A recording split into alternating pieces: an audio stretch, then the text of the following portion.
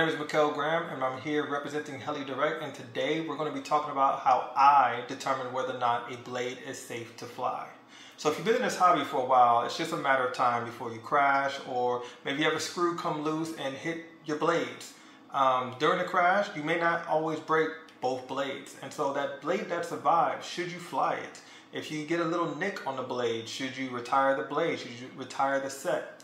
All of that is to be determined. I'm going to share with you how I determine or not a blade is good to go. But before we get started, I have to, of course, let you know this disclaimer. You and you alone are responsible for the safe operation of your helicopter. Neither myself nor Heli Direct will be held or can be held responsible for the decisions you make to fly your helicopter in any condition that it may be in. Again, you and you alone are responsible for the safe operation of your helicopter. With that said, I'm going to share with you my ways of determining whether or not a blade is safe to fly. So with that said, let's get started. So let's start with the obvious. Most blades today have a safety wire running the length of the blade. So first and foremost, if you are able to see that wire, the blade is done. Chances are it's broken, flopping around, you're not flying that blade. The purpose of the safety wire is to prevent the blade from breaking apart into multiple separate pieces. It's very rare that a blade actually breaks into separate pieces, but it does happen. Again, if you're able to see the safety wire, then the blade's done. If you're able to see inside the core, the foam of the blade is done. So when determining whether or not a blade is good to fly, there are two main categories that I look at. The first category is just visual inspection. Look for visual damage, things such as nicks or cracks, things that are very easy to see. The second category, which is more important to the performance and safety of the helicopter, is the structural integrity. And I'm going to show you how I determine the structural integrity of a blade. And to do that, I will be bringing in my assistant. All right, everyone, so this is my assistant, Katie. Say hi. Hi. All right, so to get started, we have a couple of blades here, and what I want you to do, Katie, is choose the blade that you think is the most obviously damaged. All right. Well, they're all used.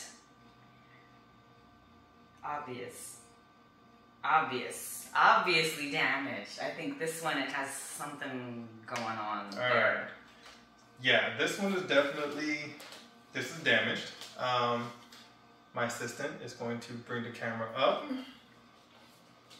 So, as you guys can see, we have a pretty significant nick here. I actually remember this blade and what happened. Basically, a canopy mount had come off and struck the blade. So at first glance, so now my assistant's back. So at first glance, you think, oh man, the leading edge. Mind you, the leading edge is the most important part of the blade. This is where all the strength of the blade comes from. But even though we have obvious damage here, believe it or not, I would actually still fly this blade. And I actually did fly this blade for a while. We are seeing a little bit of the carbon fiber. So what I would do here is add a few drops of CA.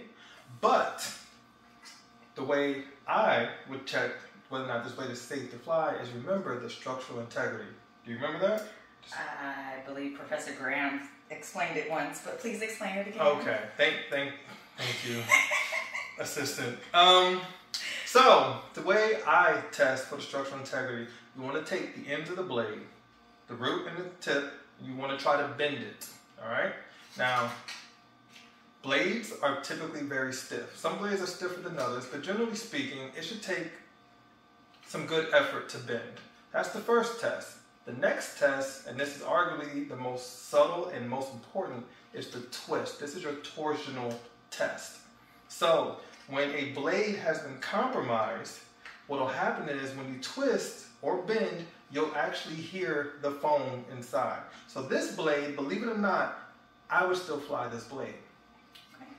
So now with that said, why don't you pick one of the blades that does not look damaged. Okay, so these, I mean, they're all used, obviously, but these don't look damaged. This one be taking too long. Okay, sorry. I couldn't find it. This one feels so light. It does. Maybe. Yeah. So this is an old Helix 695 blade. This is a tri-blade. If you look at this, actually, visually, there is absolutely nothing wrong with this blade at all. Like, it looks great. But, assistant, would you mind bringing the camera closer?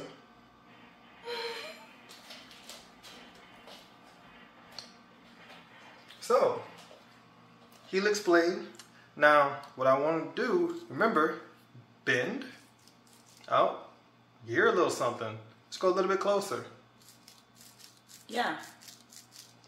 So it feels good, but that sound, it's not good. And so now, let's do the torsional test. That's bad. That's really, really bad. So even though, so let's have a closer look. What happened here, the trailing edge split. Even though the rest of the blade is perfectly fine, because of the trailing edge split here, the structural integrity has been compromised. So this blade is done. Even if you put CA in here, you'll never get that strength back. Waiting on my assistant to return. It's fine. All right, now we're gonna do two more blades. Let's see. Well, what about this one? This one has damage here. I didn't really understand why. Yes. So this is a similar situation to the previous blade. Honestly, little damage on the trailing edge is actually okay. Actually, my assistant will bring the camera close. Here we have the VTX blade. There's actually a little bit damage right here. A little bit of crack. You can kind of see the crack right here in the light, perhaps. It's a little bit of a crack right here. But as I mentioned, structural integrity is everything. So this little damage on the trailing edge, it's okay. This is fine. This is okay. I would fly this. I have been flying this. Have no issues. And also, I want to point out, because this is a used set of blades that I got a bit of damage from bean stocks. This blade is perfectly fine. Leading edge, the structural integrity, everything is good here. But if we go back to this blade, where we see this, you would think, hey, this is at the root. This part of the blade doesn't produce that much lift, but we do that structural test. It's good. It sounds great in bending. I hear no sound in bending. But when we twist, very subtle, you can hear the foam. And when you can hear that foam, the blade's done. All right. So now, with my assistant here, so these blades are obviously no good, but the rest of these I will still fly. So these particular blades, these are single blades, meaning the other blade, the other pair was broken in a crash. But if you look at them, and I don't need to zoom in, there is no visual damage to them whatsoever. Do you see any damage? That one looks almost brand new, right? Yeah. You check the integrity, or I check the integrity, check the bending. This is a solid blade. If I get another blade and pair it up, I would fly this. Same thing here. This was in a crash, got a little dirty, but do you see any damage? No. Nope. And again, we check the integrity, bend, this blade is good. All right. So, with that said, again, disclaimer, you and you alone are responsible for the safe operation of your helicopter. These are the things that I do to determine whether or not a blade is safe to fly. So with that said, I want to say thank you. Thank you to my assistant who insisted on being in here. You guys have a great day. Enjoy flying. Of course, go to Heli Direct for all of your helicopter needs. And when you do break a set, get your sets at Heli Direct. And with that, thanks for watching. Heli Direct!